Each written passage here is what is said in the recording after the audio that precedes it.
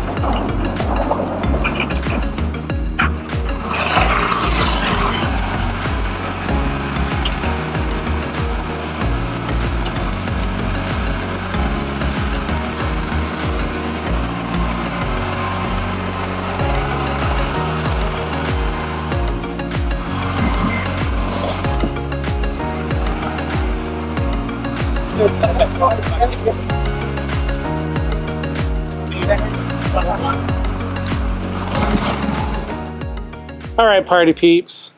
So the building got delivered. It's on the ground right now. Yeah. He is loading up his mule. Well, let's take a look at the new building we got.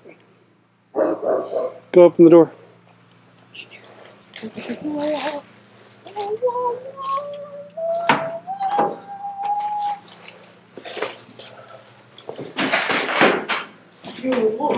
The new secret area.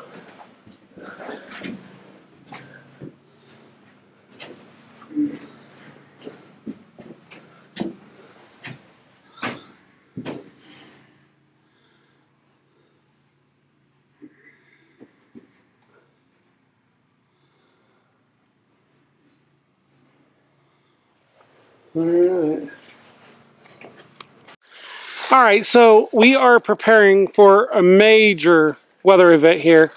It's going to be like -2 degrees in some areas of the state, and we're going to have like -20 wind chill factor. So what we're doing to prepare for this, especially for our livestock, is one, we set up some wind breaks on the chicken coop, or the actual chicken run, so they can still get access to outdoors, but during the night when it's super cold, we are keeping them inside the coop. We don't put any lighting inside the coop or anything like that. No heat lamp, fire risk. No, we're not going to deal with that. Chickens' natural body heat is usually around 100 degrees already, so they're little heaters. Now, we are going to be doing this one thing. We're going to be feeding them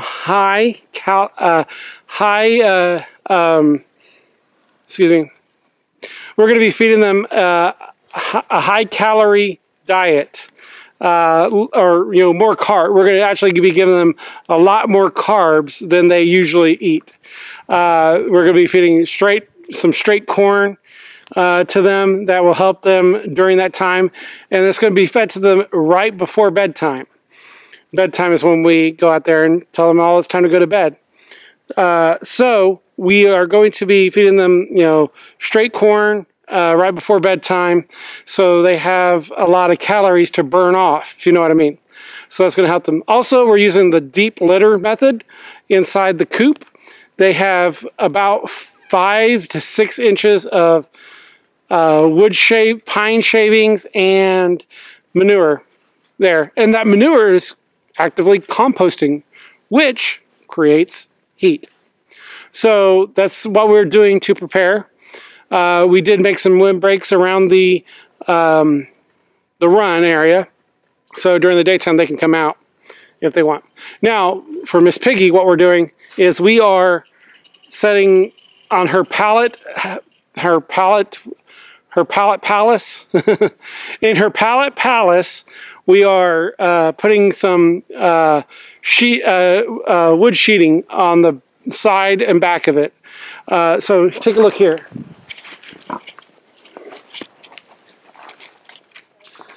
There's some plywood sheeting right there at that corner. This is the northwest corner of her pallet palace, and that's some old T111 that we actually did make the part of the chicken coop out of. But in this northwest corner, we put the sheeting to help protect her from the wind. We're also going to be giving her a whole hay bale for her bedding. Say hi to Miss Piggy. Hi, Miss Piggy. She's not interested in you. Something tells me next week she's going to be very interested in me and Jonah. Right, Miss Piggy? Right? Alright. Alright, so the last thing we did was also add a stock tank heater to Miss Piggy's water tank that will keep the water nipple from freezing. And also for the chickens, we have a plate heater for their water.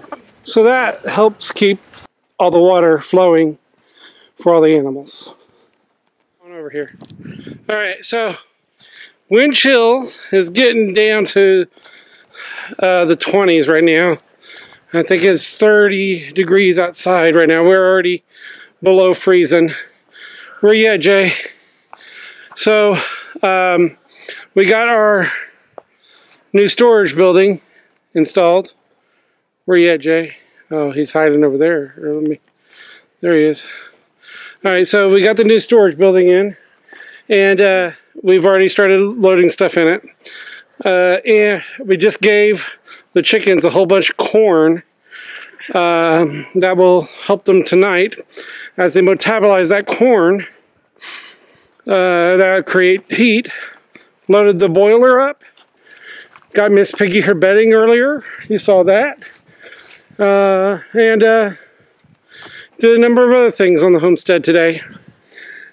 I want to thank you for joining us. Please remember to like this video. Give it a big what? Thumbs up. Thumbs up. Give it a big thumbs up. Subscribe and ring that notification bell. And follow us along our journey of homesteading in Walston, Oklahoma. Thanks for watching.